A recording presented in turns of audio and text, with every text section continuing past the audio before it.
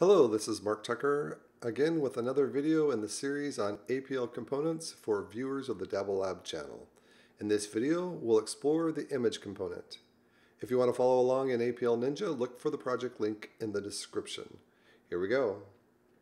Starting off in this APL document here, we have defined a background color, which is this pink color, and also some resources that has the primary color, that same color.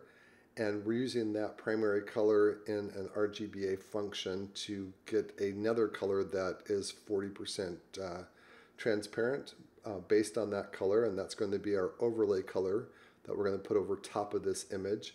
And there's also a shadow color defined, which is a little bit darker, that's going to show up around the edges here.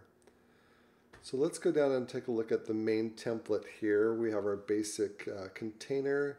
We've got two text items, sweet tooth and delicious, and in between that we have the image component.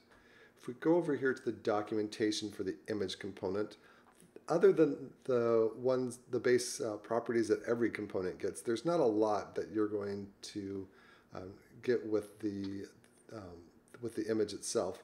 But we're gonna look at most of these: align, border radius, filters. We're gonna actually look at this onFail command, overlay color, scale, and source.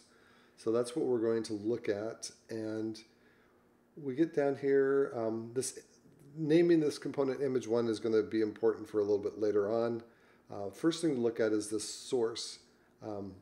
The source is set to payload.imageURL. So if we go over to our data sources tab, we can see that we have an image URL and a fail image URL defined. These are two images, and looking closer at this image, it's a 640 by 960 pixel image. Notice that there's some white borders on the sides, which are smaller, and then bigger white borders on the top and the bottom. And we've got our delicious treats there, right there in the middle. Let's go ahead and go back, and first thing to know about the image component is that you have to specify a width and a height. In this case, we're defining that as 500 dp or display independent pixels. So the actual definition, and here we'll turn this on under options, component highlight. If you can see, the image component is actually a square, but you'll notice that right now the image, because it is a rectangle that's in portrait mode, it's all fitting inside of there, and there's some extra space on the sides, and that's going to let the background color show through, and that's all set to pink. So let's take a look here at the first thing we're going to talk about is scale. So right now the whole image is fit into the box, the 500 by 500 box we have, and it's scaled down because this is quite a bit bigger. 640 is the smallest dimension here compared to the 500 that we get on the screen here. So the first property we're going to look at is none, and with none, it basically takes the image and just centers it and then crops anything that falls outside of the border area. So that's the first one. Fill is going to take that image and scrunch it to fit inside the box. So that's why we've got some distortion. These delicious macarons are scrunched down, and you can see some distortion in the image itself. So the next thing that we have to do is we can say, instead of just fill, I want it to do my best fill. So that's, in some ways, looks similar to, the way that the none looked. Let's just go back here for comparison. So none was more zoomed in because it was just taking the center out of it. But with best fill, it's going to use the width that we have since it's in portrait mode and match up the width to the size of our box, and then it's going to crop from the top or the bottom. Something that you get when you have best fill is you have this ability to use a line. So you can say, I know I cut things off, and I know right now it's centered, but I want to make sure that the whole bottom gets there. So it's going to scoot up the image so that the whole bottom shows up. Similarly, you can do the top, left and right, and there's various combinations of a line. Left and right really won't work on this because it's in portrait mode. If it was in landscape mode, then you would have some more play in left and right, and top and bottom wouldn't be as important. The last option is this best fit.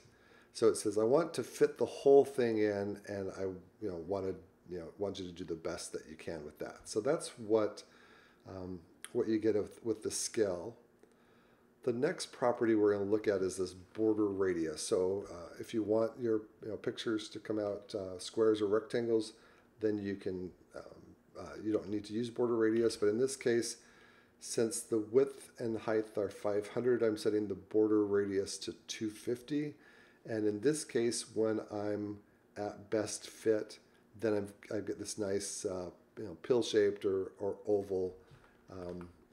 And if I change this to best fill, then I'm going to get a circle. And so you have some options to play with as far as the border goes. Now, if you wanted to have text overlaying on top of the image, what's best is to put an overlay layer on top of it before you put any text on it. And in this case, we just specify the overlay color, and we're just using that resource that we defined above. Shadow color. So here we have a nice shadow that we just added around. You can specify how big of a shadow you want. So if you want it to be smaller, or if you want it to be quite a bit bigger, you can play around with that.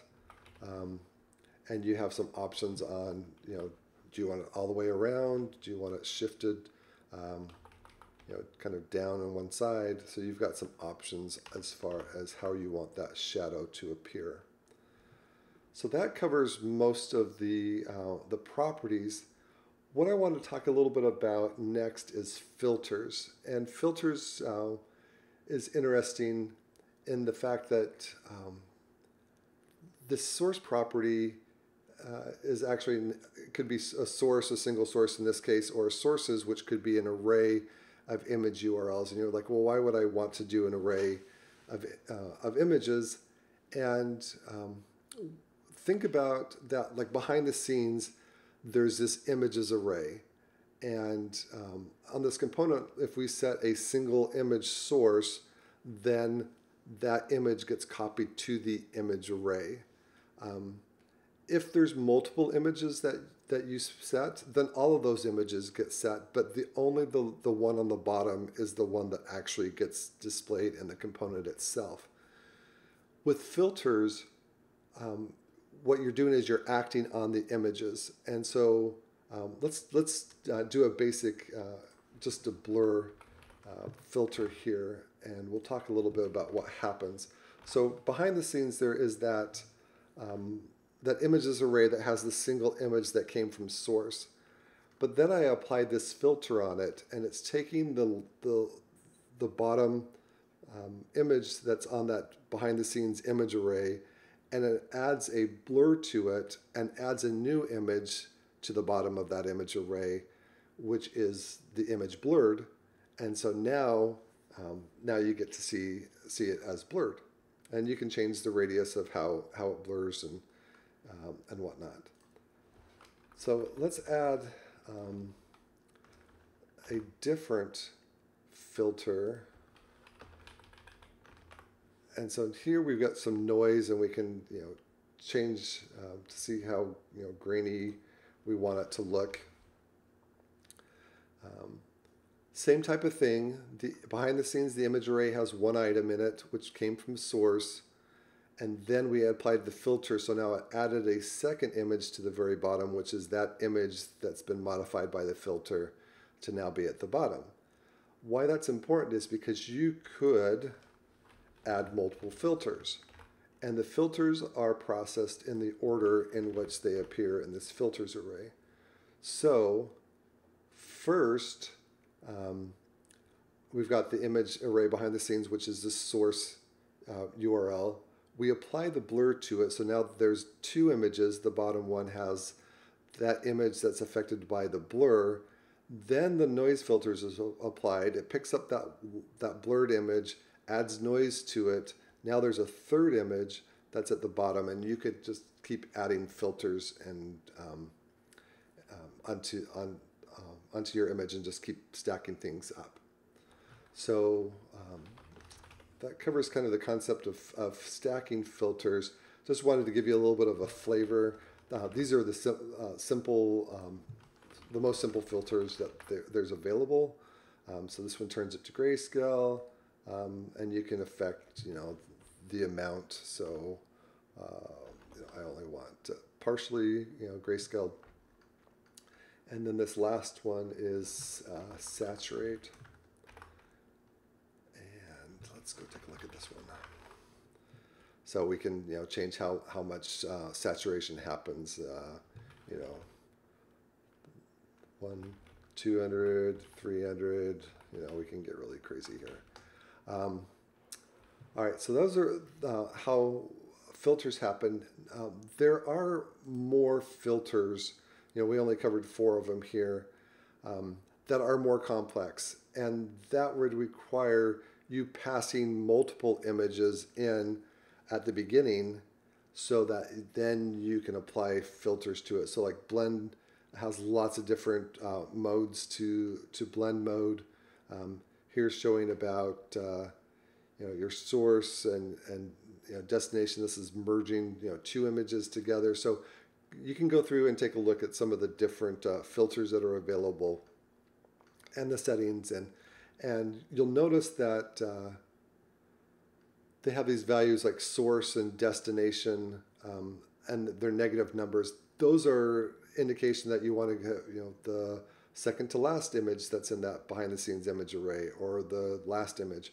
So those that's how those work.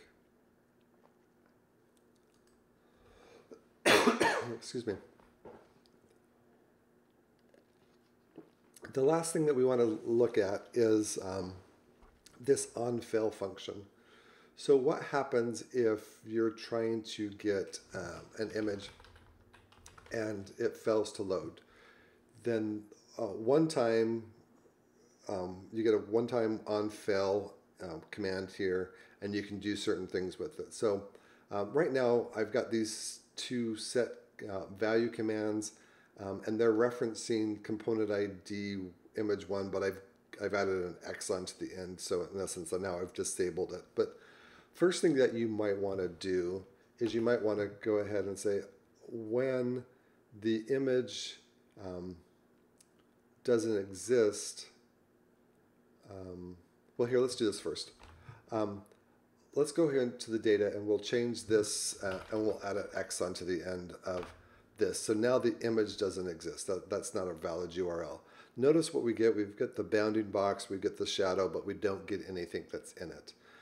Notice also that the 500 by 500 pixels that we have specified for where the image should go is still there, taking up space. So you may not want this. You probably don't.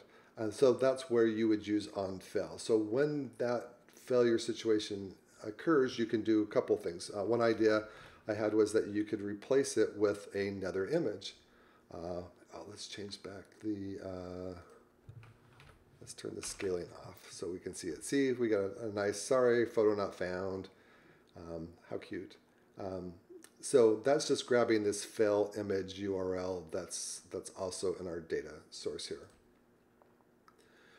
So that's one thing that you could do, is you could go ahead and just replace it with some other placeholder image, or that could be a vector graphic, or it could be a number of different things. The other thing that we want to look at is that maybe we want to just set the display property to none so that that goes away completely. So if the image exists, ta-da, you get the image with the text above it and below it. If not, then it goes away, and you get the space reclaimed so the image isn't there. So that covers the image component. So in this episode, we learned about the basic properties of the image component, about scaling, and about filters. In the next video, we'll explore how to use the vector graphic component. I hope you found this video helpful. Please let me know with a like or a share. Thank you for watching.